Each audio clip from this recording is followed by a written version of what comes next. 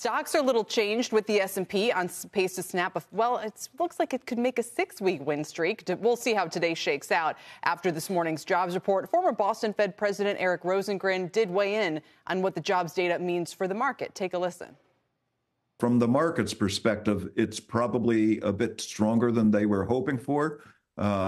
Embedded in the bond pricing right now is some pretty significant rate cuts over the course of next year.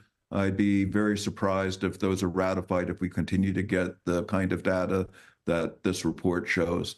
So he's saying maybe not so fast on those rate cuts. For more on what today's jobs data means for the Fed and for the markets going forward, let's bring in Dryden Pence, Chief Investment Officer with Pence Capital Management, and Michael Santoli, our senior markets commentator, here on set with us. Welcome to both of you. Dryden, what do you think? You have to worry now about the Fed staying in the picture?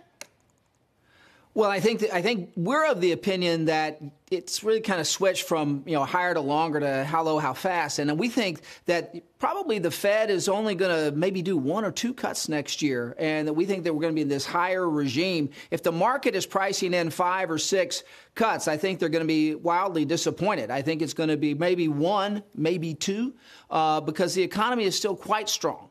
And we think that that's going to be the dynamic that's going to be surprising people. Okay. Michael, what would you add to that? Because we see the market not necessarily coming around to Dryden's take yet, but Chair Powell will have a big opportunity next week to either say, no, we really are going to be higher for longer, right, or not, as he's been hinting more recently. Yeah, or maybe he just, uses the opportunity to say we have a balance in policy. We see balanced risk between inflation and potential weakening growth.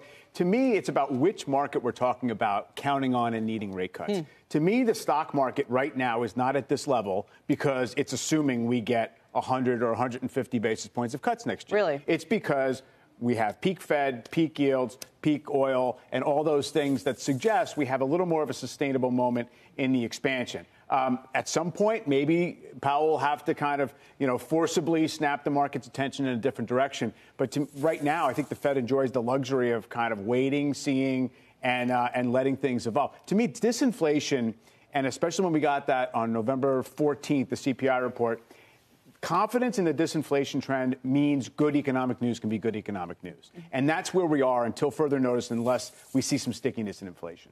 Yeah, Dryden, the way that I took this jobs report this morning, and correct me where I'm wrong here, it's like we're driving on a flat road now. And as Mike was saying, if you brake, that's a good thing. If you accelerate, you're not necessarily going to lose control of the vehicle. But do you feel like that is where we are, or were there enough danger signals in the number here to suggest that the Fed might have to do something the market's assuming it won't? Well, I think the point is we're going to switch to this regime where good news is good news. And that I think the Fed does engineer the soft landing. And as they do that, you're going to see from a market standpoint, you're going to see earnings continue to grow. You're going to see some more stabilization. You'll probably see small caps do well. So I think the point of the matter is everybody's been thinking that the Fed got it wrong. And this may be one of those cases where they've got it right. So we get this moment where they do stick the soft landing. And I think that that's going to be really good for the markets in 2024 and 2025.